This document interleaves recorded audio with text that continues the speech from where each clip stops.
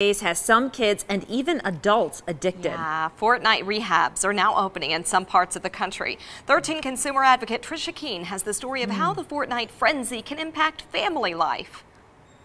It's bad, man. Chances are, if you don't know what Fortnite is, you've caught the dances from the game. The floss, oh my God, the best mates, take the back. L, and the orange cringe. justice. Or you've heard the Oh hype. my gosh, People always I brag can't. about Fortnite. Like Exactly. when they always win, they always come to school and just brag about Exactly. Mother Natalie Brassard and her neighbor Christine have 6 kids combined, and all of them are fans of Fortnite. The moms not. monitor the Never will screen be. time, but the pushback when it's time to shut it down can be a game changer. There's like this switch that goes off, and if she's like not allowed to do something, it's just like and she's a completely different person, and you got to pull her back to reality. 15-year-old Gavin plays every day and tells us there are a lot of benefits to Fortnite. He points out that it's a very social game because you're playing online with up to 100 other players. It challenges every part of your brain. You have to worry about precision and accuracy, and you also have to worry about your speed skills. Gavin also is aware that there are downsides when the game is abused. It's real easy to lose time.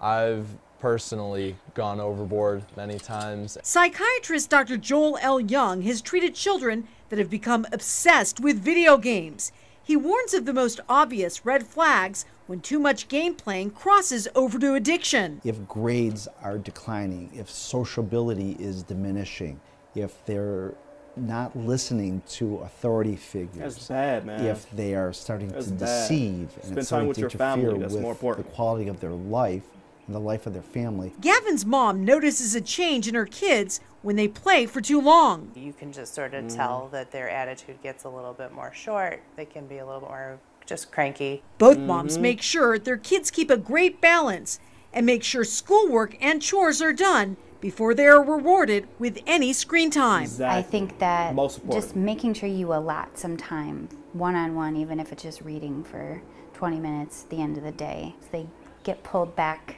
from that, obsession. For most kids, it's positive. We should encourage it, regulate how much time is spent, but recognize that this is a part of today's culture. 13 consumer advocate Trisha Keene.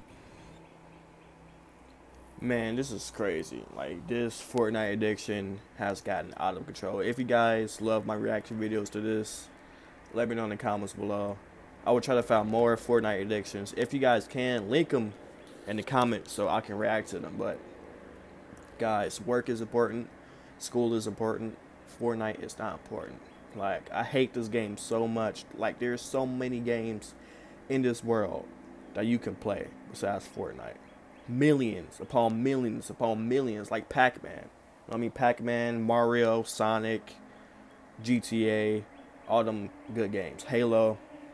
It's crazy, man. It is absolutely crazy. Talk to you guys later. Peace out.